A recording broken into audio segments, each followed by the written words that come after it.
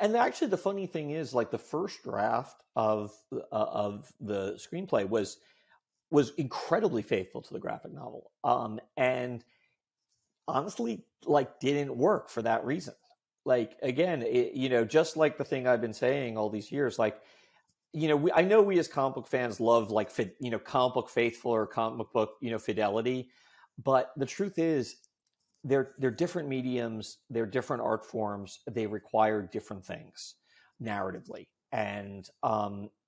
unless you sort of accept that and embrace it, you're going to end up with something that doesn't work fundamentally for whatever reason.